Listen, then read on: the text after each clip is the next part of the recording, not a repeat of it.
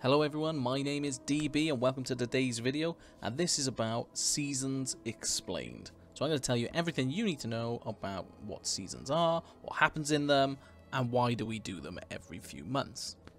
Hit the intro.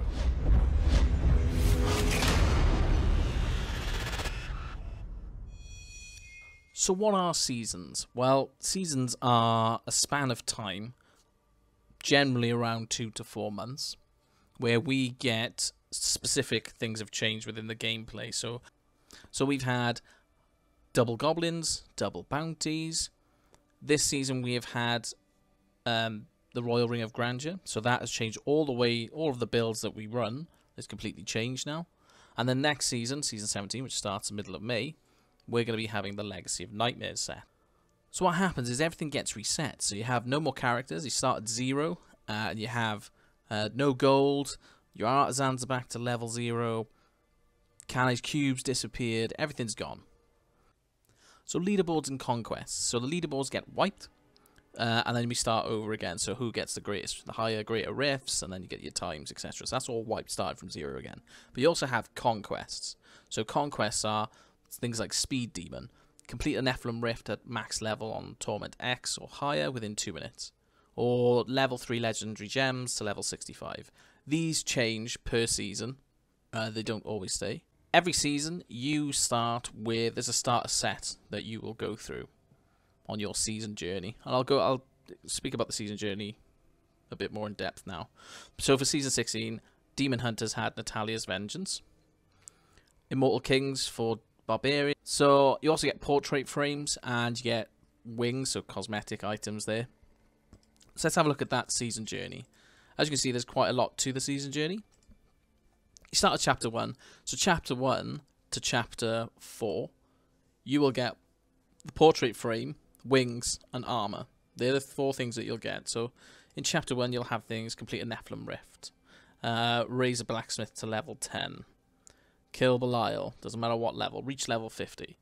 Again, these change every season, but they're more or less similar every year. So then you get to chapter 2, which is craft a level 70 item, find Canonized cube, reach level 70. And on this one, you'll get, on chapter 2, you will get 2 pieces of your first character's set item. So if you're a Demon Hunter, you will get 2 pieces of Natalia's Vengeance once you've completed chapter 2.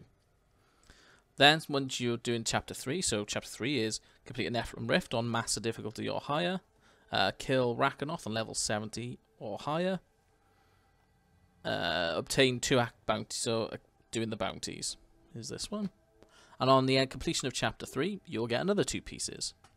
And then on the completion of chapter 4, you get the final 2 pieces to complete the set of your first character that starts.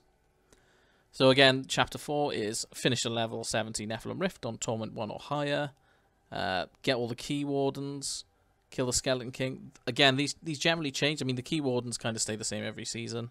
Learn 5 Julian recipes, learn basic stuff to get to chapter 4. It's really easy. You'll have your 6-piece set, your portrait frame, and your wings. But then you unlock something called Slayer. So, Slayer is the next level up, and what you get with this is a nice portrait frame. These get a little bit more difficult. So, with this one is obtain a legendary item by spending blood shards with Kadala. That's not difficult, but sometimes it can just take a lot of blood shards to get that piece.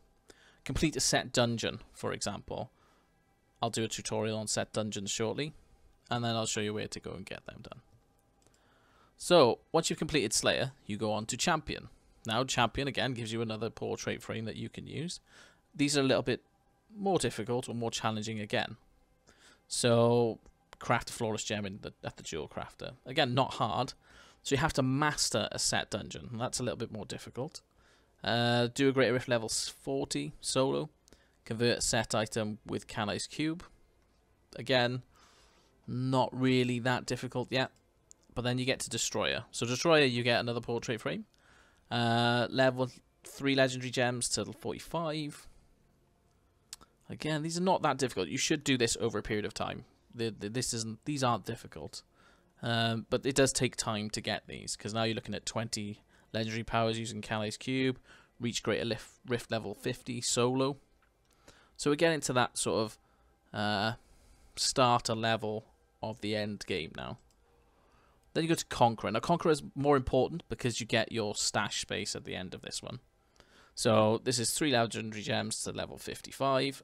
And what it has here is complete 2 conquests this season. So like I said, you have to do things like Speed Demon or get level 70 gems, things like that. But these are a little bit more tricky. So Slay Greed on Torment 13. You know, augment an ancient item with a level 50 gem. Again, these are things you can do, but they are taking a little bit more time to get. And then finally, you have Guardian, which is the last portrait frame that you'll get. With this one, you are going to be looking at Kill Izul within 10 seconds. Greater Rift level 70 solo. Extract 40 legendary powers using Kali's Cube. 3 legendary gems to level 70. One I haven't done is complete 3 conquests this season. So the conquests are the most difficult part from my perspective. So at the end of the season, your characters return back to being normal characters. All your gold is transferred to your normal stash. All your items are returned to your stash, but you'll get like a cash before you get to do anything, and you get to decide which items to keep. You also get all your Paragon points. Remember, they don't stack 1 for 1, so there's a calculator out there that I'll put a link in that'll actually work that out for you. So this is why we have seasons. I hope I've explained enough for you. If you have any questions, pop them in the comments. Don't forget to hit the like and subscribe button to keep up to date with all my content. My name is DB. Thank you very much for watching, and I hope to see you all again soon.